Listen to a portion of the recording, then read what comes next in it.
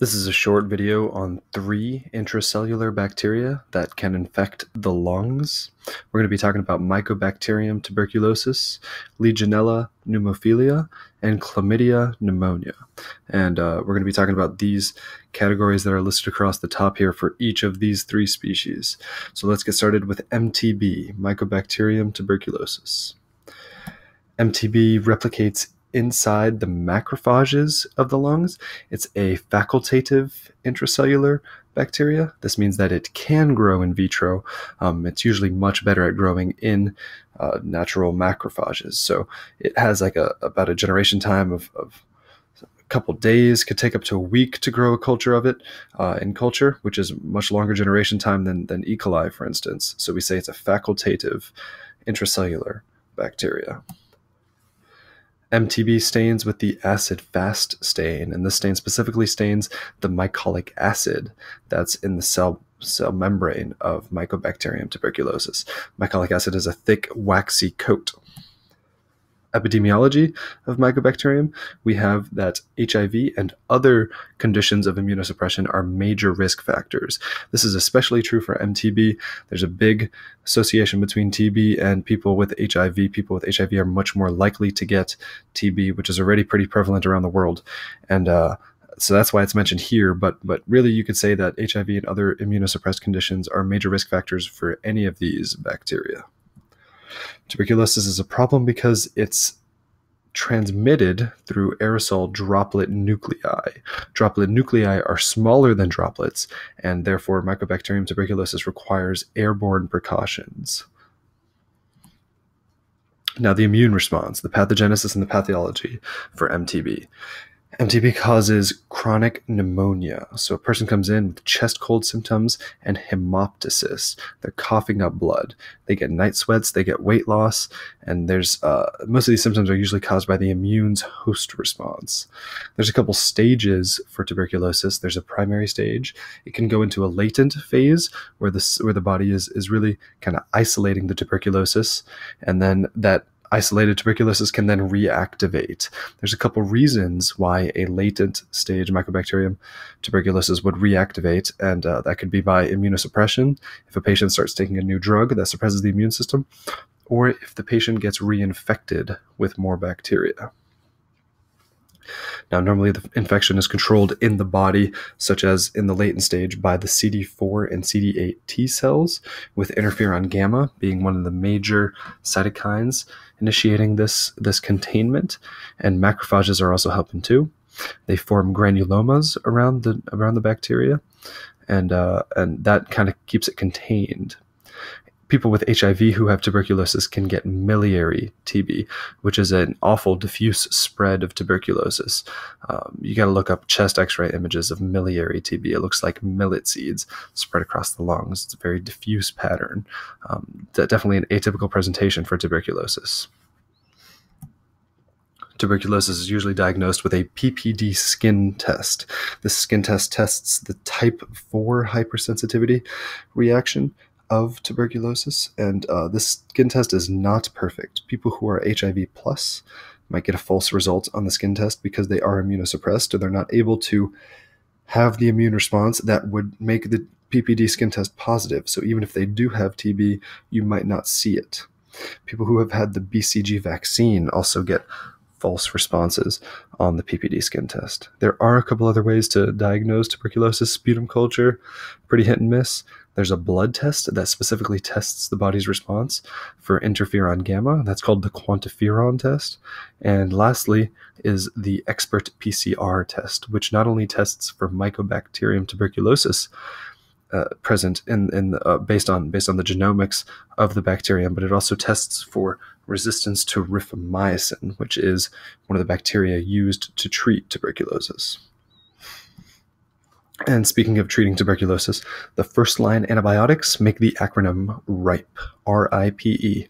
That's 4 antibiotics that are used to treat Mycobacterium tuberculosis, often used with each other, if not all 4 at the same time. There's also a vaccine of for tuberculosis made from a bovine strain, M. bovis, and this really has variable efficacy. I believe the papers say something like 80 or 0 to 80% efficacy, so it really, really just varies for this vaccine. Definitely not a guarantee. And we have a couple associated bacterium here, specifically non-tuberculosis mycobacterium, which is a different mycobacteria, and that is not spread person to person. There's also a mycobacterium that causes leprosy. There's a typical and an atypical variant of that as well. That's probably worth looking into. All right, next we're going to talk about Legionella Pneumophila. Let's start with the replication location. Again, this is replicating in human macrophages, and it's another facultative bacteria. This means that it can, again, survive in vitro, but it's much, much better at living in the body, intracellularly, in the human macrophages. Legionella is unique in that it can also survive outside of the human body in the environment, usually in water. So there could be water contaminated with Legionella, and we'll talk about that in transmission a bit more. When Legionella is surviving in the water, it's actually in amoeba, so it's still intracellular when it's in the environment. Legionella is gram-negative, although it is hard to stain gram-negative because it's usually intracellular. Epidemiology. Legionella is an opportunistic infection. Things that put you at risk for this are being older, as your immune system dwindles with age, smoking, COPD, and of course immunosuppression.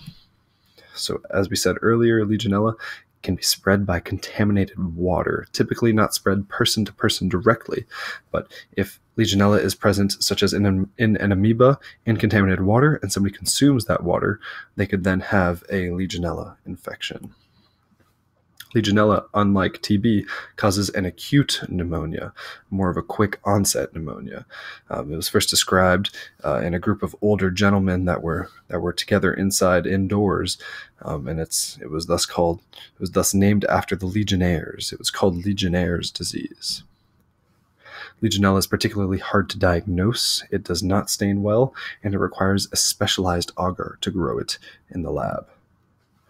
Legionella does have a decent treatment. We treat it with macrolides, which are 50S ribosomal subunit inhibitors.